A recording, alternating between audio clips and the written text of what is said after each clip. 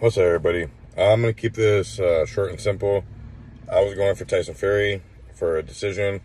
Like I said, I wouldn't be surprised if Usyk would have won, and he did. Congratulations. But I'm really pissed off at the referee. That ninth round, that ref should have let it keep going, and Usyk should have been not only the winner, but a winner by ninth round TKO, everybody. I mean, possibly even a knockout, but I think it would have been a TKO because the ref would have had to come in and stop it anyways.